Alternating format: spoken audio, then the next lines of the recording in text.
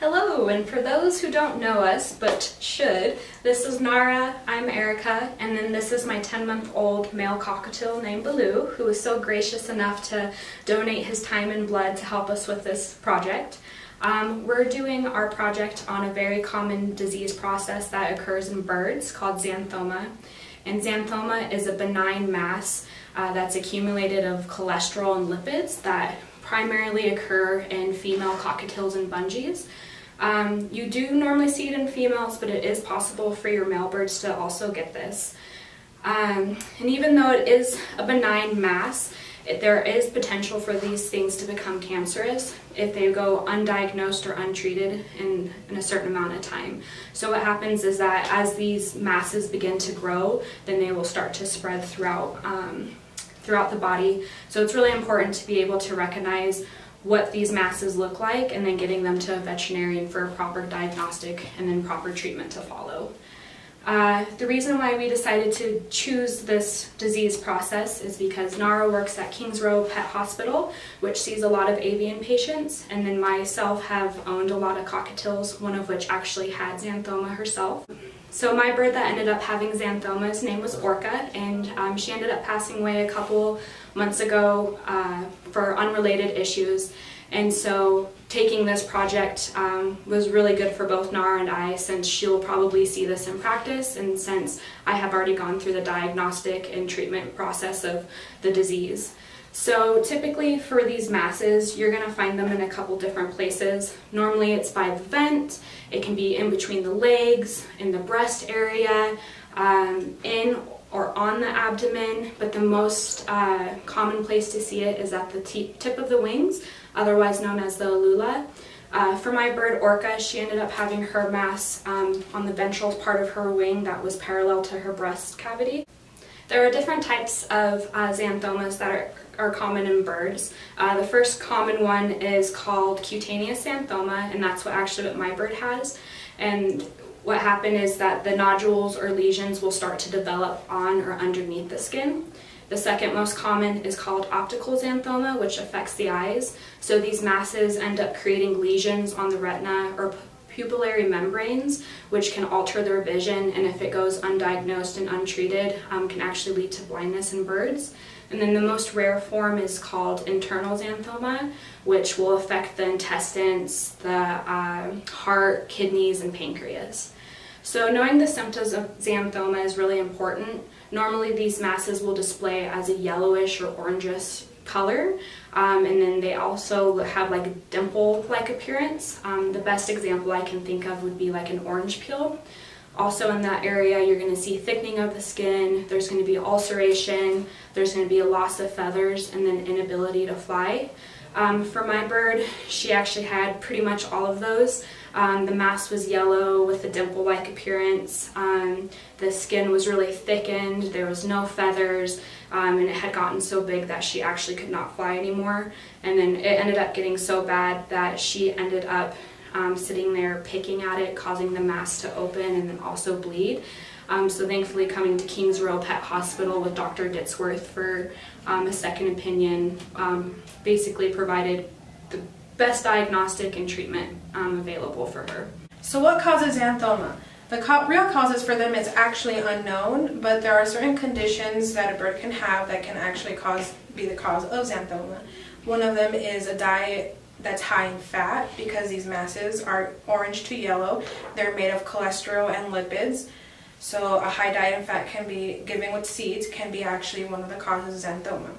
Other causes can be actually hyperlipidemia or any lipid metabolism disorders, any endocrine disorders such as hyperadrenocorticism or hypothyroidism, and even diabetes mellitus can be a cause of it. Pancreatitis can be a cause for it. Cysts and tumors, any prior injuries, and even drugs can be a cause of xanthoma. To diagnose xanthomas, there are two definitive ways to do so. The first one is through a physical examination. As Dr. Ditzworth showed Erica and I, Dr. Ditzworth began the physical examination from the face to the vent, which is also known as a cloaca. As the face is being observed, they check for the ears, the eyes, which is a common place for xanthoma to be, and the beak, for any abnormalities. Followed by that, they would head down to the crop, the keel, and the abdomen for any masses being shown externally. After that, they would head down to the feet and in between the legs and to, again, the cloaca, which are two other common places for xanthoma to be. Followed by that, they would check the heart rate, which a normal rate would be 220 to 240 beats per minute, following to the lungs to see if there's any abnormalities of sound, such as wheezes and crackles. The second way to do a definitive diagnosis for xanthoma is through a biopsy. They will take a piece of the mass and you can send it to the lab, and the lab will let you know for a positive diagnosis of the disease.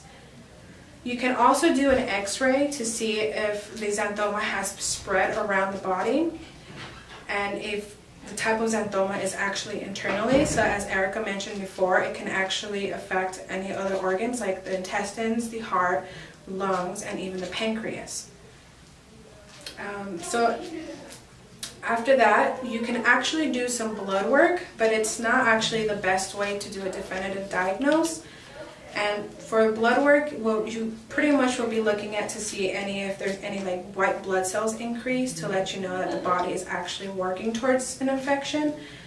And you can also look at the serum. So you can draw blood and you can spin down the serum separator and you can look at the color of the serum. If it's very yellowish, it's an indicator for very high in lipid. So for the blood work, as you can see in this photo, we use a 1 millimeter syringe that's bent to a certain degree angle with using the bevel facing down, just like how you would do with the cat draw. You normally would just do for a blood draw 0.01 milliliters per 10 grams of body weight, aka in other words, 10% of the body weight. And as Dr. Ditworth shows and demonstrates here at this video clip, that you pull from the right jugular vein, not the left, because the left one is actually vestibule. So there are a couple of different treatment options for birds with xanthomas. The main ones will be surgical intervention or medical therapy. For surgical intervention, what they'll do is just go in to surgically remove the mass and then some of the surrounding tissue. In extreme cases, when the xanthoma has gotten too big and if it's on the wing tip, they'll go ahead and amputate the tip of it. This is, again, in extreme circumstances and is highly debatable just because with them missing part of their wing, they'll have an inability to fly, and what's a bird without its wing? So it just raises concern for quality of life. Medical treatment, which I ended up doing with my bird, proved to be pretty good. The most important thing is a balanced diet. Usually when you walk into any type of like super grocery store like Walmart or anything like that, the main food for birds that you're going to find on the shelf are seeds. And like what Naara explained, the main causes of these xanthomas are believed to be because of a high-fat diet. So unless you're actually going to a pet food store, usually you're not going to find the required food that they need. So for a balanced diet, you want to make sure that they have a pelleted food that's high in vitamin A, and then you want to have a low seed diet. It's actually recommended that they only have a couple of seeds a day, and then also providing a good amount of vegetables and some fruit. Usually with these diets, what will help is with prevention of these masses forming, and then if they actually have the xanthoma with a balanced diet, it will actually help decrease the size of the mass. Some other oral medications that you can use are antibiotics, usually when they have a high white blood count, and usually they'll use Clavamox in birds. And then you can use corticosteroids to help with inflammation. Some other pain medications you can use are tramadol, which was 100 mg per ml, or a Medicam solution of 0.5 mg per ml. I ended up having to use both of those pain medications for my bird since she was ending up biting at the site and causing it to open. And then some other things that we did was the Silvadene cream with lidocaine, and it's a topical medication that you apply to the mass that will help numb it so the bird is discouraged from picking at it. And in extreme cases, like what my bird ended up having was E-collar having to wear an e-collar. E-collars should be used in short-term times, and it is frowned upon to do it for long-term, just because when they have the e-collars on, unlike dogs and cats where the e-collar goes outward, with birds it actually goes inwards where it's covering both of their wings, of course to discourage picking. But the thing with that is that it discourages them to actually climb their cages and to perch, and then they aren't able to forage their food from the ground. So it's really important that we're making sure that while they have these e-collars on, that they have adequate water and food supply at a reasonable level for them to actually reach it.